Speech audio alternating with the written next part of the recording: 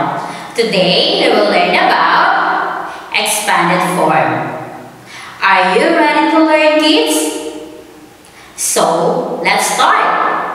Let us define first what is expanded form. Expanded form is a way of writing a number to show the value of each digit.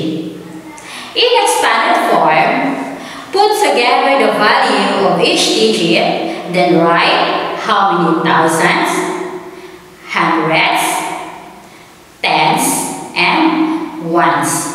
As an example, here is the number 185. This is in standard form.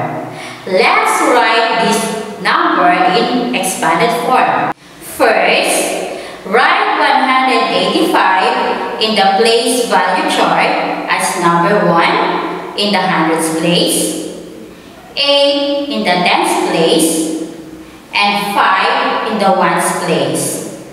Next, add the values of each digits. So, 100 is equal to 100. 8 tens is equal to 80.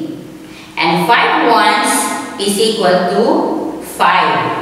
100, 80, and 5 are called values. Last, let's write 185 in expanded form. Don't forget to put a plus sign in between them. We have 100 plus 80 plus 5. Another example. We have 307 in standard form. So, first, let's write 367 in the place value chart, as number 3 is in the hundreds place, 6 in the tens place, and 7 in the ones place. Next, find the value of each digit. So, 300 is equal to 300. 0 is 0 because there is no 10. And 7 ones is equal to 7. Last, write 307 in expanded form. Let's add the values of each digits. So, 307 is equal to 300 plus 0 plus 7. Now, let's do the short form of the expanded form. When we add the expanded form, we get the short form.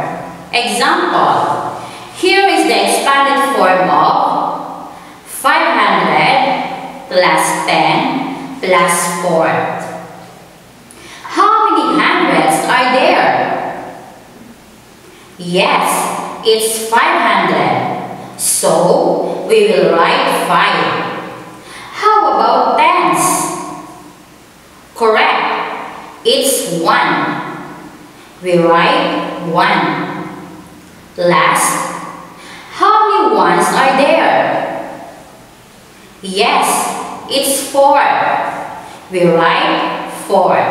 So, 500 plus 10 plus 4 is equal to 514.